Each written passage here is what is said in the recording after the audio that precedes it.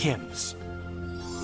Hello everyone, I am Jenny Axler, and in this webinar video, we're going to explore the new software features in the BrailleSense 6 that are different from Polaris or additional. So we'll go ahead and get started. We'll start from our main menu. And we're going to go down the list. Word processor, W, notepad, N, email, E. Now, I'm not going to demo anything here, but I do want to mention quickly that in email, we have combined the email and the Exchange email programs. There's nothing really new here except that they are now one. I'm going to move down Media, M. to media. And the first thing that I want to demo to you is the web radio in the media player. This was actually in the U2, and we've added something very similar to the BrailleSense 6. So I'll press enter on the media player. Media player, M. Title, track 1, Sarah McLaughlin, Fallen M. Okay, and it's just showing the last thing I played. I'm going to go into the menus with the F2 key. File, F, pull down, web radio, W, pull down menu. And I actually went backwards with space 1, and here's the web radio menu. I'm going to press enter here. Channel list, C, dialog enter C menu item. So I have two items. I have the channel list. Channel search, S, dialog backspace E menu item. And the channel search. And considering that in order to put things in the channel list, we first have to search for them, I'm going to start there. So I'll press enter Channel here. search dialog. Search mode, category 1 to combo box. So the first thing I have is search mode, and I have two items here. I have category, Word combo box. or word. Word is the simplest one. If I press F3 here, Search word, edit box. I simply search for a word and I can press enter.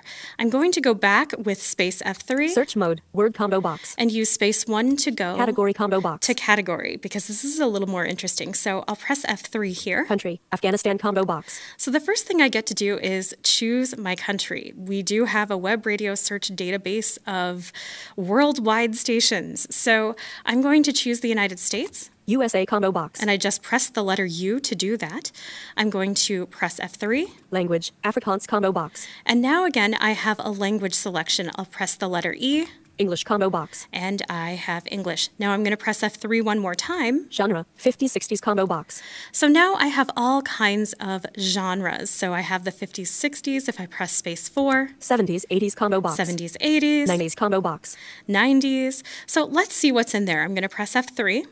Result list, Big R Radio 90s FM URL, HTTP, 107.155.111.234, 977 Music 90s URL, HTTP, 100 Hits 90s Alternative URL, HTTP, 181, FM, Light 90s URL, HTTP, related. Okay, so it's just reading these, and I'm going to press enter on 181 FM Light 90s.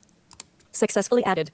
Result list, 108. So what that actually did was add it to my channel list. Now, if I press F3 again, Description, Channel Light 90s of Internet Radio 181 FM edit box. I get a little bit more, and I can, again, this is just a normal edit box. I can use space 4 and space 1 to read. Let me press F3 one more time. Add channel button. I can use the add channel button. Play button.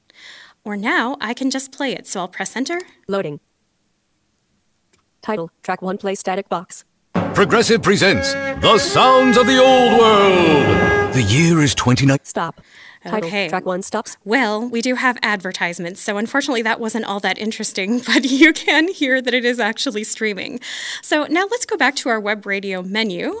File, F, web radio, W, channel list, C, dialog enter C menu And this item. time I'm going to go to the channel list. Channel list dialog. Channel list, 181, FM, Light 90s 11 list item. And there you can see that when I pressed enter on that channel and it said it was added, it truly was added to my channel list. From here, I could just press enter to play it. That, in a nutshell, is the web radio. File manager, F. So let's take a look at the database manager now. The database manager is another thing that we've brought over from the U2 by popular request to the BrailleSense 6. So I'm going to press the letter O to get to the organizer menu. Address manager, A. And I'll arrow down. Schedule manager, database manager, D. And I'll press enter here. No tables have been created. Table name, no items list item. So it's letting me know that there's nothing here. Now, what this program does is allow you to create a database of information. So let me quickly demonstrate how to add a table and add fields to it. Right now, it's in an edit box. It wants the table name. So I'm going to call this one Home Inventory. Home. And I'll press enter. There are no fields. Table name, home inventory edit box. Okay, so now I need to add a field, so I'm going to press F3. Field, no items list, add field, enter I, dialog button. And of course there are shortcuts as it's announcing. I'm going to press enter here. Add field dialog. Field name, edit box. And I'll call this product. Okay, I'm going to press F3. Field type, edit box combo box. Now I get to choose the field type, and there are several things to choose from. So let's actually go through those quickly. I'm going to press space 4. Number combo box. Computer edit box combo box. Multi-line edit box combo box. Date combo box. Time combo box. Checkbox combo box. Edit box combo box. And now we've wrapped back around to edit box. So you can define these in a way that will help you know what you're supposed to enter and help the unit know how to interpret the Braille that you are entering. So this is an edit box, so that'll be fine. Set primary key checkbox unchecked. Now I can choose if I would like this to be the primary field, and I actually would, so I'm going to check that. Set primary key checkbox checked. Because this will be the primary field that I would use to search, etc. Confirm button. And I can press enter on confirm. New field added. Field product, edit box, primary, 1 list item. So I'm going to add one more field just so I can show you how to do that. Add field, enter I, dialog button. Add field dialog. Field name, edit box. Okay, so this one I'm going to type company website. Company. Okay. Field type, edit box combo box. And it's going to be most appropriate to use a computer edit box for this one. Number combo box, computer edit box combo box. Okay, and I'll confirm button, cancel button. And I've already got a primary key set, so it doesn't give me that option now. So we're going to go to confirm. Confirm button. And new press field added. enter. Field company website, computer edit box, two list item. So now I have 2 fields. Now, of course, I could add as many fields as I want, but for the sake of brevity, we're going to go ahead and save this. So now that I have fields entered, I have a few more things in this dialog also. So I'll press F3. Add field, enter I, dialog button. So again, I can add field. Modify field, enter M, delete field, space previous field, enter next field, enter confirm button. Okay, and I'm going to go ahead and confirm. Successfully added table. Home inventory 1 list item. All right, so now I have a table name and it lists it here. So let's press enter here. Search home inventory. Product edit box. So what it allows me to do is search very similarly to the address manager. Of course, I have nothing in here.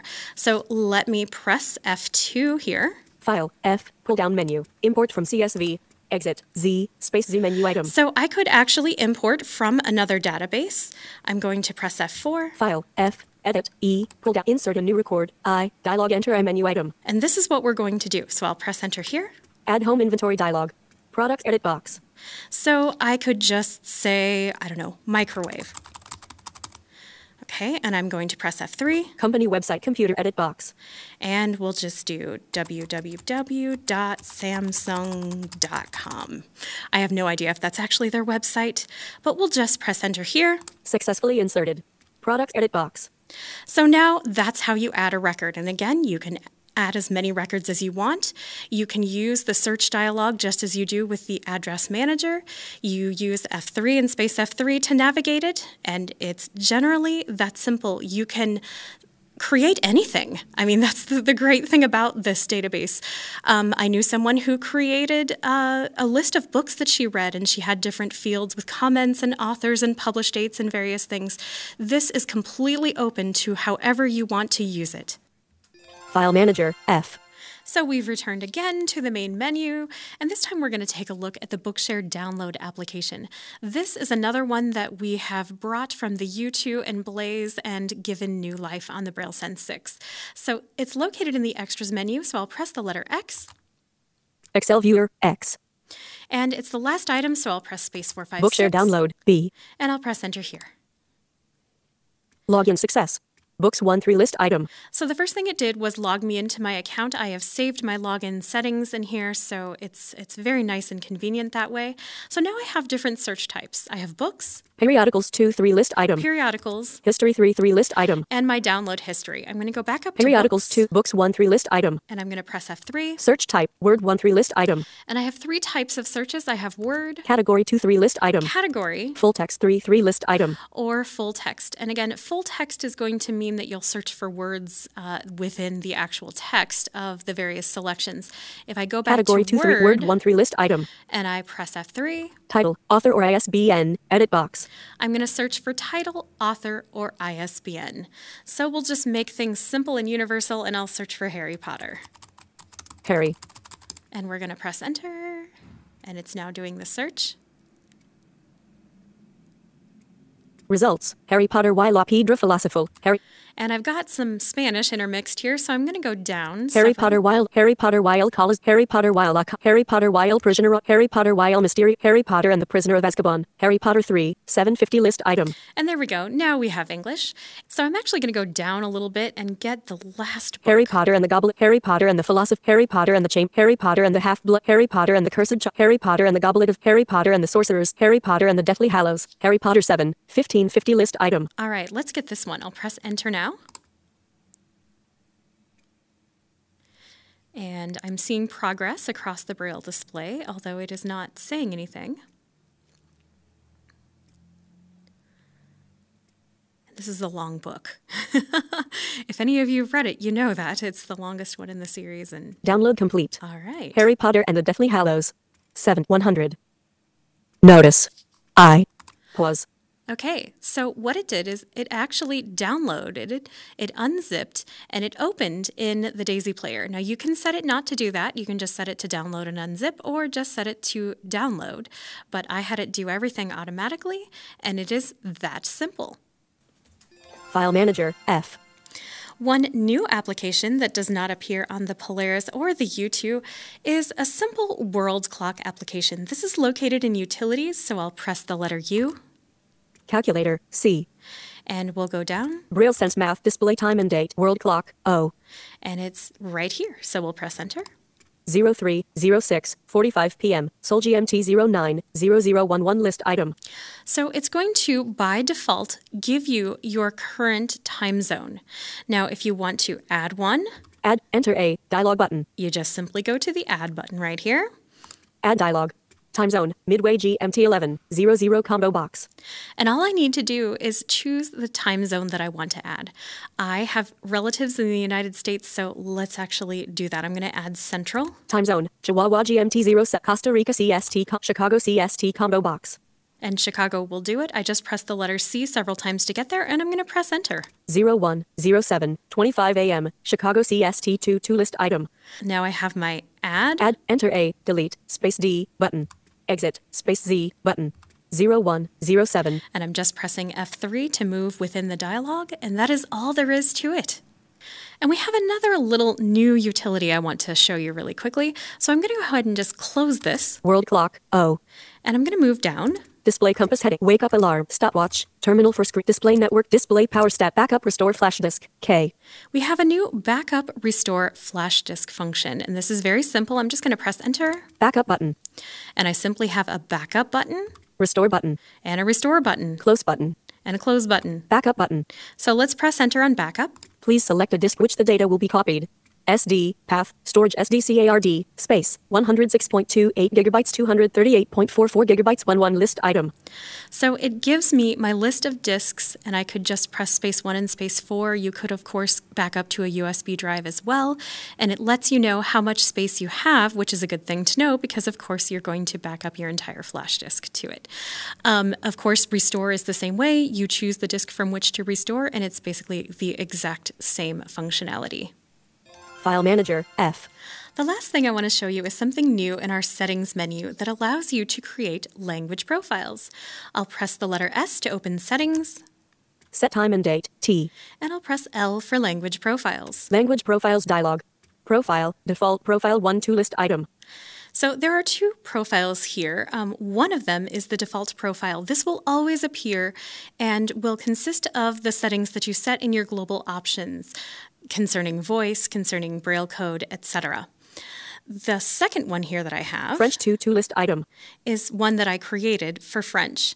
Now I'm going to press F3. Add Enter a dialog button. And I've got the usual dialogue. I've got add, Modify, Enter delete, space confirm button. Profile, French 2-2 list item. Add Enter a dialog button. and we wrapped around to add, and I'm going to press enter this time. Add dialog. Profile, edit box. And the first thing it wants me to do is name it. This one I'll name Spanish. And I'll press F3. Language, English, United States, 848 list item. So now it wants me to choose the system language. Now, you may actually want to keep this at English or whatever your native language is. This is what's great about this profile. You can keep your system language, but you can change your TTS and Braille code to a different language. Now, so I'm going to do that. I'm going to leave it as English, and I'll press F3.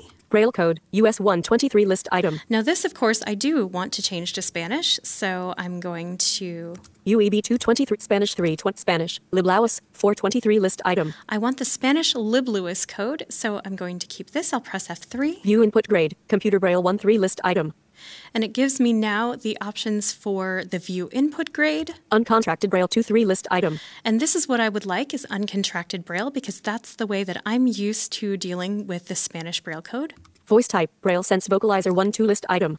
Now I can choose my voice. So I'm going to go with BrailleSense Vocalizer. Voice name, English Samantha 611 list item. Now I want to find my Spanish voice. UK English English Nathan, Spanish Marisol 911 list item. So we'll go with this. Use secondary voice, off 1-2 list item. Now what this would allow me to do is to switch between English and Spanish in a document if I have a mixed language. So if I actually turn this on, it would speak English when I have English text, and then it would speak Spanish when I have Spanish text. This might be useful if you're learning a foreign language and you have English instruction in a textbook. For now, I'll leave this off. Voice rate, 5-5-12 list item. Now I'm allowed to choose my voice rate, which again, you may want to have slower in a foreign language. Again, I'll go. Voice pitch, 5-5-10 list item. And I'm also allowed to choose my voice pitch. Confirm button. Okay, and I'll just press enter to save it. Save complete. Profile, Spanish 3-3 list item. Now you can choose one of these profiles at any time from anywhere on the unit with a global hotkey, F1L. So I'll press that. Select language profile dialog. Profile, default profile 1-3 list item. So now I can simply go to this. French 2-3 list item, Spanish 3-3 list item. And press enter. Profile, Spanish 3-3 list item. And we've switched to the Spanish profile. For more information about any of our HIMSS products, you can visit our website at www.himsintl.com or send us an email at hims@selvishc.com. Thanks for watching.